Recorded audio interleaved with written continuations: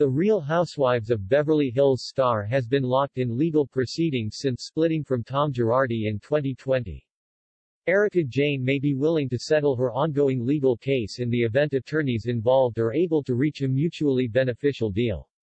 Attorney Ronald Richards revealed to Us Weekly that he is in talks with the Real Housewives of Beverly Hills stars team in an effort to negotiate a settlement following a previous offer for her to voluntarily pay the $25 million from her estranged husband, Tom Girardi's lawsuit.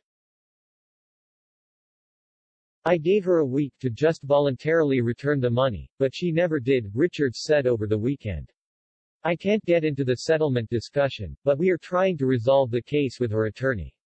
This is the $25 million that Girardi's law firm paid on behalf of Erika to cover her expenses over a 12-year period." Jayne's attorney, Evan C. Borges, told the outlet that, although he is open to negotiations with Richards, neither he nor Jayne will accept a deal that includes her admitting fault or knowledge of her estranged husband's alleged embezzlement activities.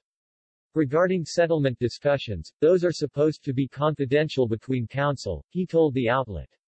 "It appears that my opposing counsel Mr. Richards has been discussing publicly what he calls settlement discussions.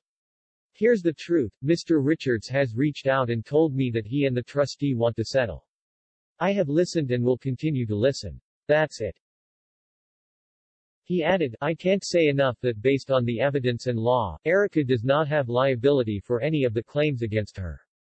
All the claims against Erika amount to efforts to blame her for the actions of others, including Girardi Keys and Tom Girardi." Representatives for Jayne did not immediately respond to Fox News' request for comment.